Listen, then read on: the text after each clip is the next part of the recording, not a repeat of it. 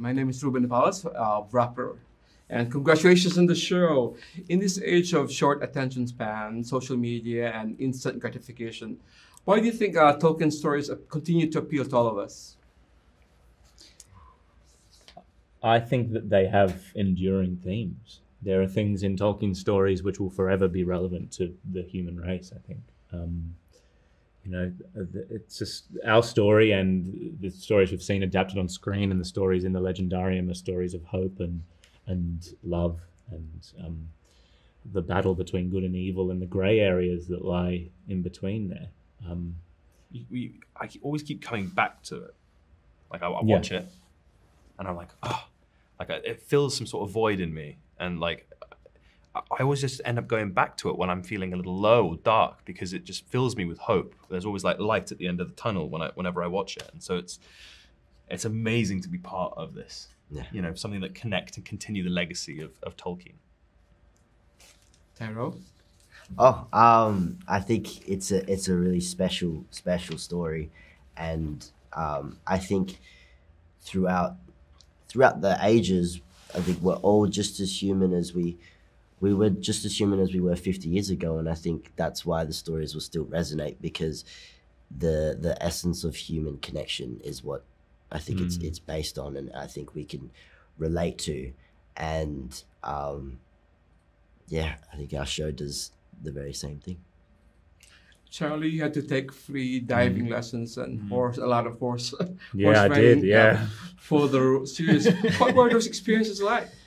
it was a challenging time. I mean, but it was also really rewarding and fulfilling by the end. I think we went through, a lot of training in order to do the underwater sequence and the water sequence, and then it was a pretty amazing experience to be able to do these things as part of your job and develop your skills in these areas.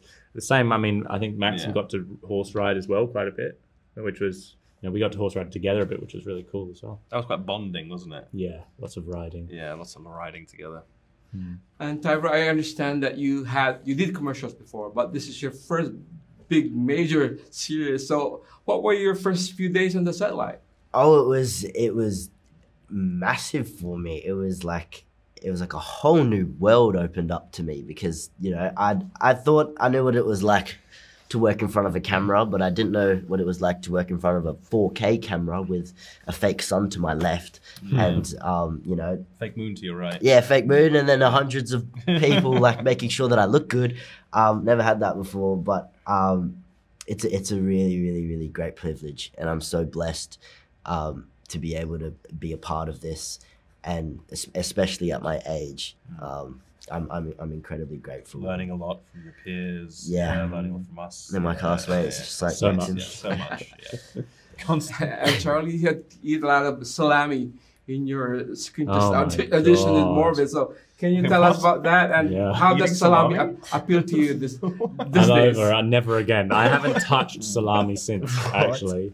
In the screen test with Mordvith, there was salami in the scene, or Halbrand was eating in the scene, which was then cut from later scripts. But it was big because I had to eat the salami, and we did like 50,000 takes. So every time I ate the salami, there was one poor guy on set that had gloves because I couldn't swallow the salami, so he had to keep coming up at the end of each take for me to spit the salami back into his hands, and then he just takes it to the bin. I think he probably hates salami just as much. I know, as he you would do. have been gone. Yeah.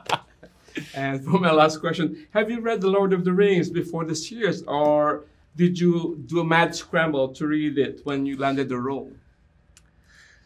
I read it after I watched the movies. Yeah, I hadn't read it, but luckily it wasn't.